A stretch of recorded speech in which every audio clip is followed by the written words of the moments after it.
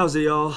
Welcome to today's video. So we are going to be going from a Heli coil like this to a time Sert like this. So I'll explain to you the differences. I'll explain to you why the Heli coil is not going to work on the application anymore and why the time Sert has to be done. Never done a time Sert before, so hopefully this goes well, and hopefully you guys learn something, because I know I'm going to be learning something. That's definitely going to happen. And then I also got this tool that I will be showing you what it does, and using it later on in the video to install the time Serts. So hope you guys enjoy the video, and let's get into it. Start the intro.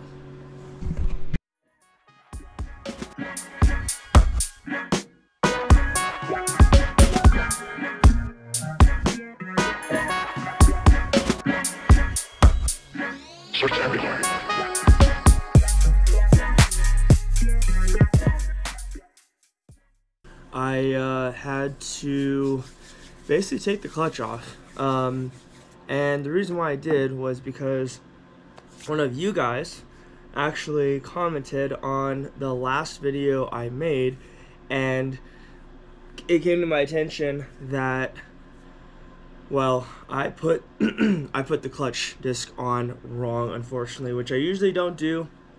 It usually doesn't happen, but I did. It went on wrong, and I watched the footage back just because I wasn't sure if I did or not, and sure enough I did put it on wrong, which I'm really glad that I'm able to go back in my videos to watch and verify these things. So with that being said, we have to fix something now, because I was using, like you saw in my last video, I was using these thread insert coils. So by the way, if you guys already know the difference between a Heli coil and a time Sert, I will put a time stamp right here of when the explanation is over, if you just want to see me go through the whole process of getting these in and putting the clutch up. If you want to go ahead and skip to that, no problem at all. For the rest of you, let's get into this. So I was using these thread insert coils, and not that these are bad by any means. They usually are one-time use. The only problem with these right now that I'm having is that as soon as you start threading a bolt in, right, the coil threads start to expand, so they start to split apart because they're trying to make room for the threads of the bolt, right? So this worked well. The only problem is I've taken the clutch off so many times by this point that these have all stretched in the flywheel and will be compressed fully all the way, and they will never look like that again once you stretch them. So with that long explanation out of the way, we have decided to get these. So got this kit right here. For those that don't know, these are time Serts, and I didn't know what they were until I got informed by someone at work that these are really nice for example, uses of your spark plug threads going out that absolutely sucks. So these would be a great option for that because they bond with the metal, and just like the thread inserts, the difference though with these is that they are one solid piece. They do not have any, they're not spring, they're not metal tubing or small metal tubing that's been, you know, formed into a repair kit or a Heli coil, as people say, and they are solid. So it's one solid piece. It doesn't, you know, it doesn't spring back and forth.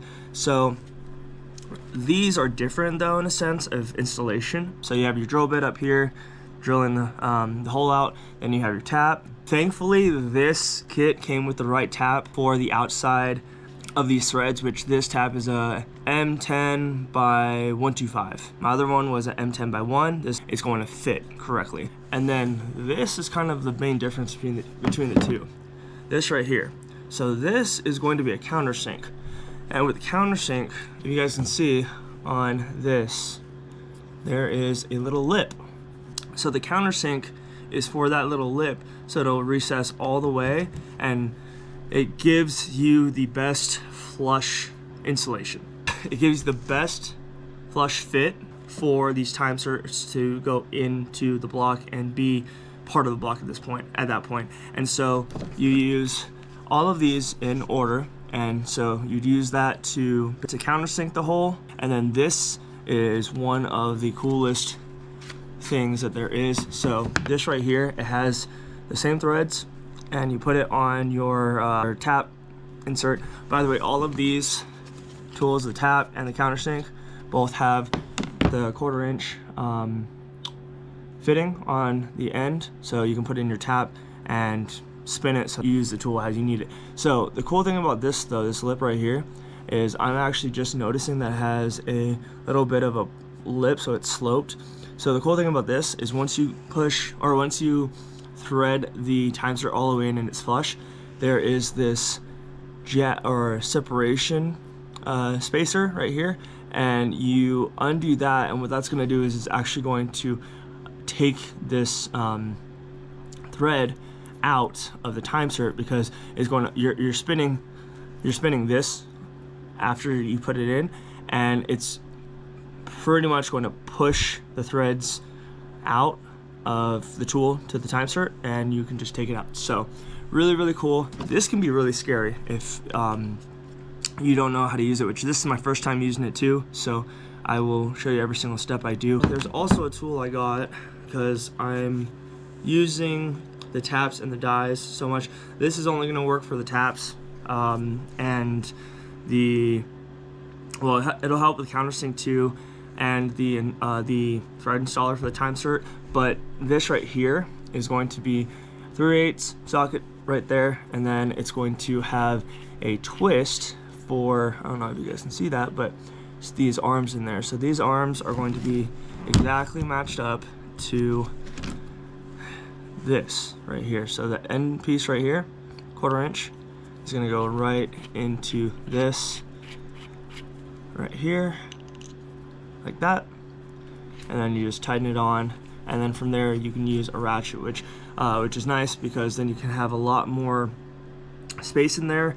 Instead of having the T that comes out here that connects to the tap, you'll be able to put a 3/8 on it, ratchet it, and you'll have a little bit more leverage to spin the tap and make it so that it can do its job and not have to be fighting it. So I got all of this on Amazon for a really, really good price.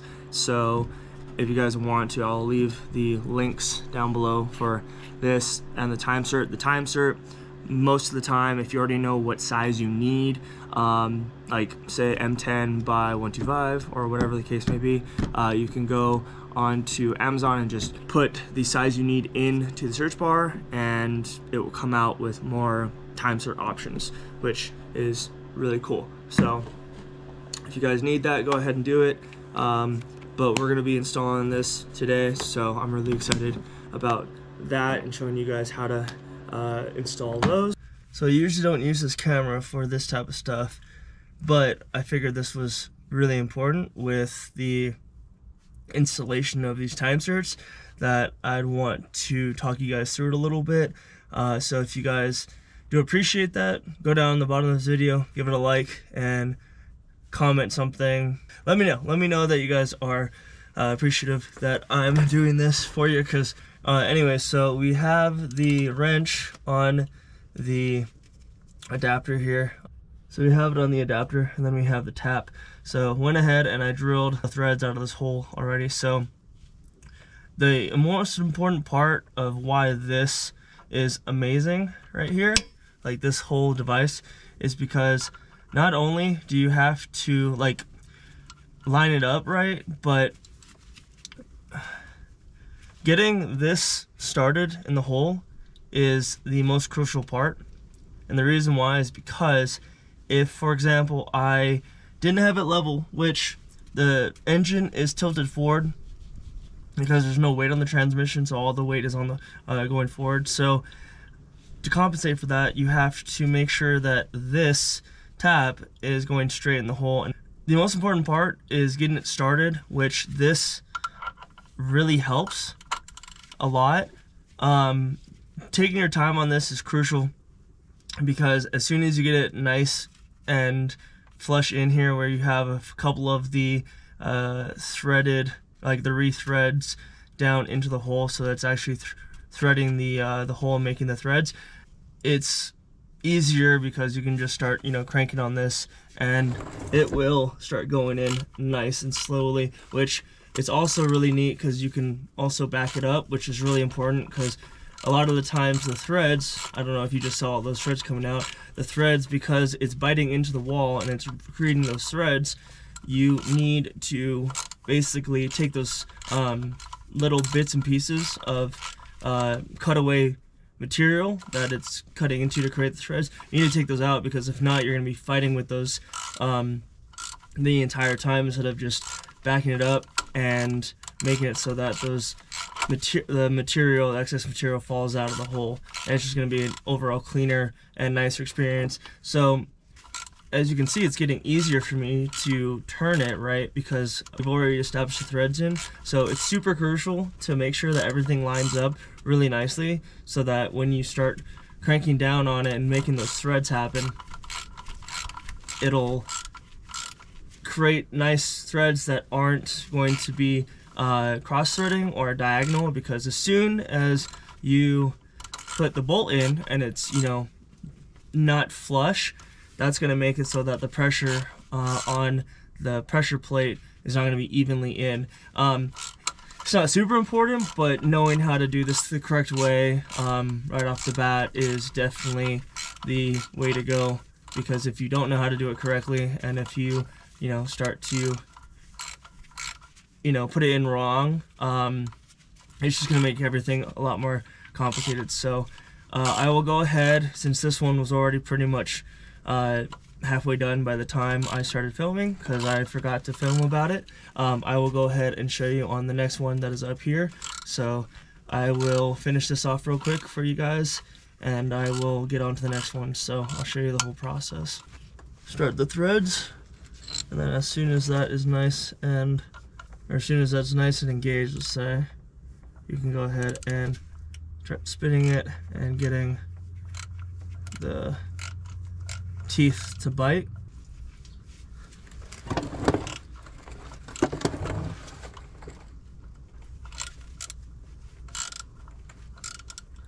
The start is definitely the most time consuming, because you need to make sure everything's lined up right, because then once it bites, you're off to the races. But getting it to bite right off the bat is definitely the most crucial part, and the part where you should really put most of your concentration.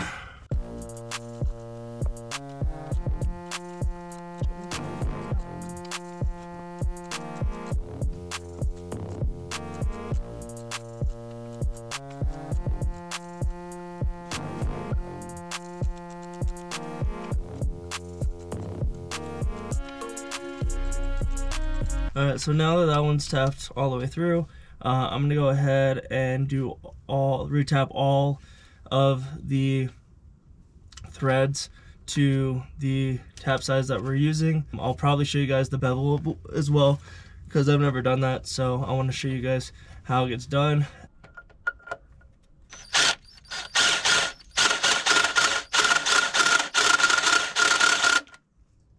Cool. That's exactly how I wanted it to be, so that's perfect.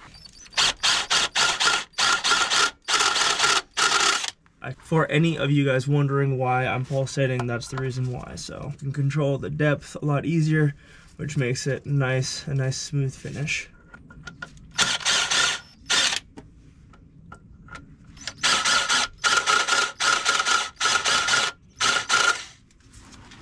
Sweet. So all of those are nice and bezeled. So I'm gonna go ahead and start putting all the time certs in.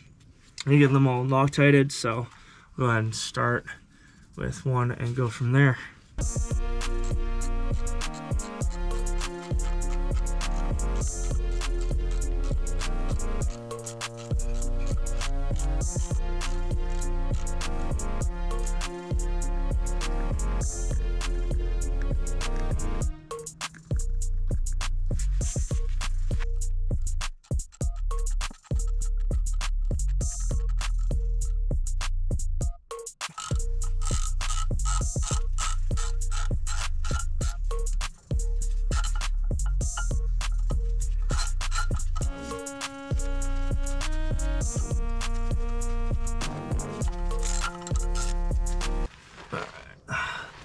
Now just gotta do that a couple more times.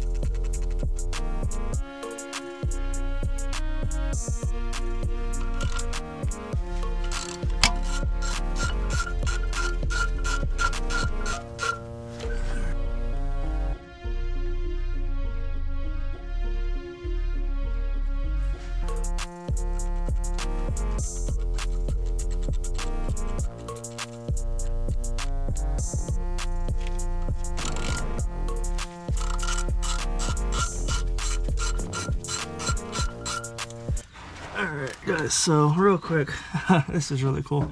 So what I find really cool about the installation tool right here is it has this little spacer right here that is able to come off, but the cool thing about it is if I get it tight enough, which I might not be able to, it kind of sits like not as flush, so it's not flush on the inside of it. If you can see right there, it's kind of like offset.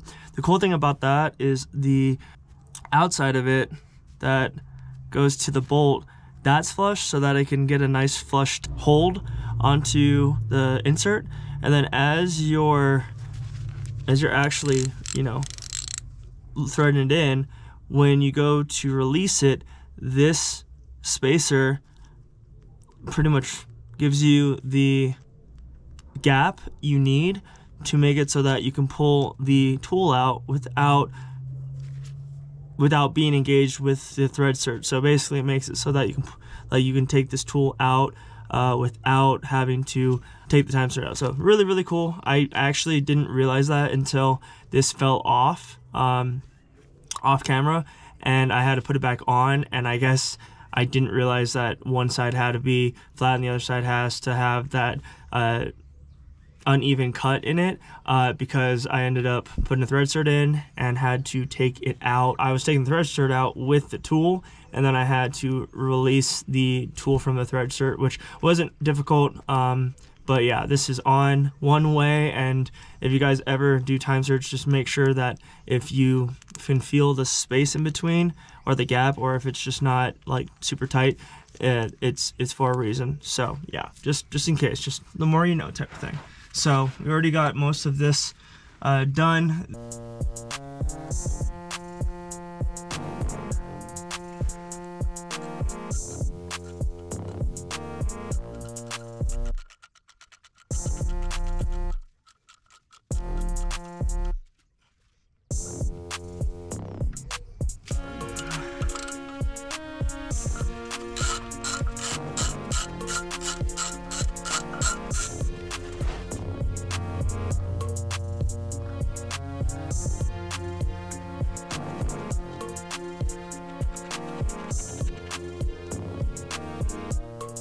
don't have to torque these all the way down, just have to get them nice and snug where the ratchet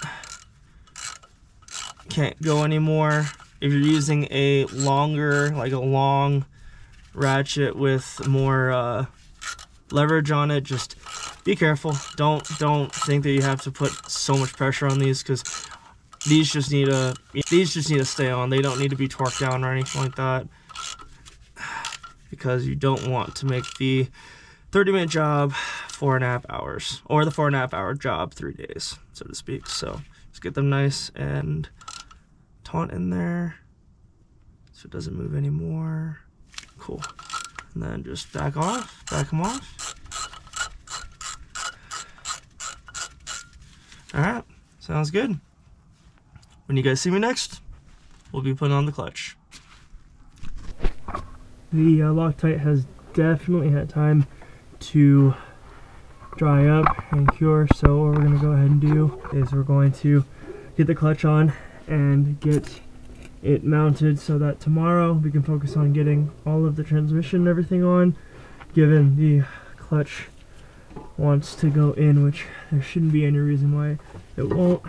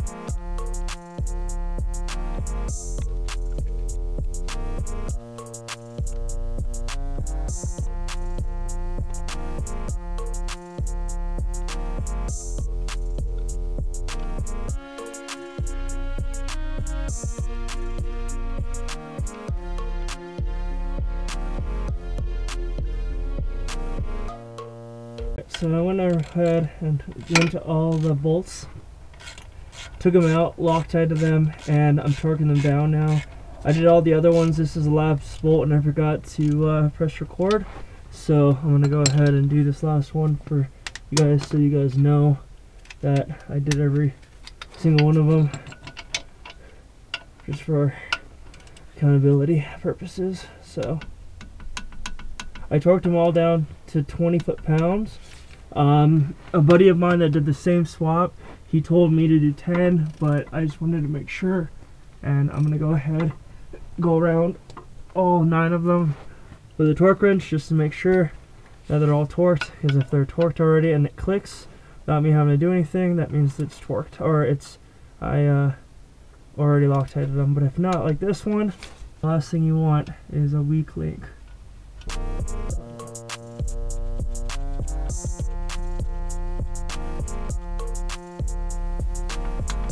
So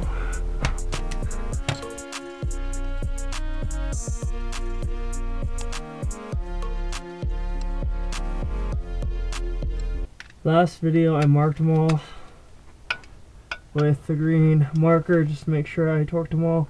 That green marker has since gone dry, so I can't use it anymore, but I will definitely get green marker for the future. But I did mark all of them already, so on the flywheel. So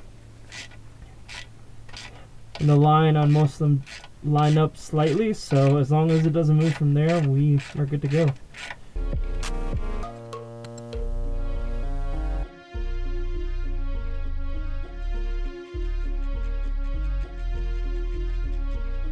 Oh yeah, those are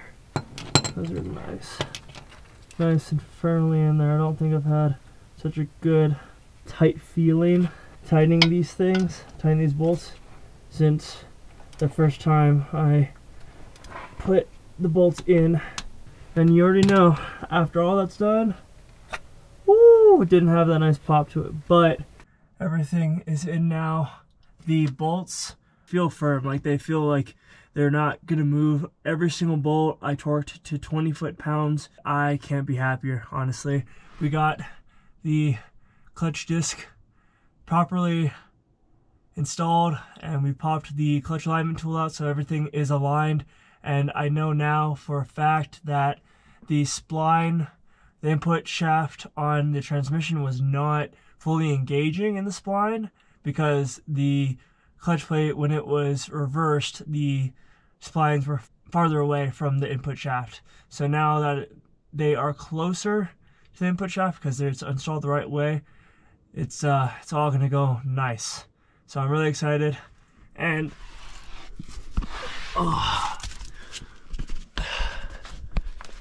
we're gonna go ahead and continue this in the morning. So tomorrow the plan is to get the transmission in, get everything else put back to where it needs to be. I just wanted to get the clutch bolts in tonight so that tomorrow it's a cruise to the final completion of putting the transmission in and putting everything back to where it is needing to go. So really stoked on those time certs. I'm really happy that they worked out. So I'll see you guys in the morning.